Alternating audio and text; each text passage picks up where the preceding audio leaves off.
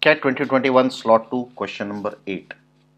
Anil, Bobby and Chintu jointly invest in a business and agree to share the overall profit in proportion to their investments. So obviously this is not a new information. We already know that generally in businesses profits are shared in ratio of investments. Anil's share of investment is 70%. His share of profit decreases by 420 if the overall profit goes down from 18 to 15%.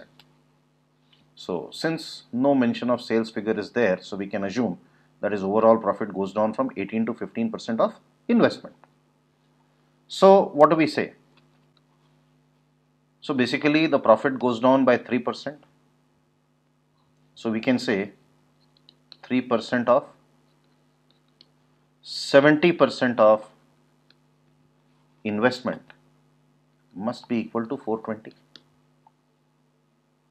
Now why 3%? Because the profit goes down from, you could have done this, that let the initial profit be 18% of 17% of investment. Later on the profit became 15% of 70% of investment, and this difference is 420. Now instead of writing this whole equation, we should realize that the profit has declined by 3% of 70% of investment, which is, and this decline is equivalent to 420 rupees. So 420 into 100 divided by 21 or 210.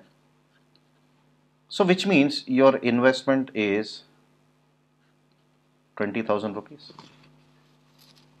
Now we have given another figure that the overall profit of Chintu's increases by 80 rupees if the overall profit goes up from 15 to 17%. So that means when the profit increases by 2%, let's say Chintu's investment was C percent.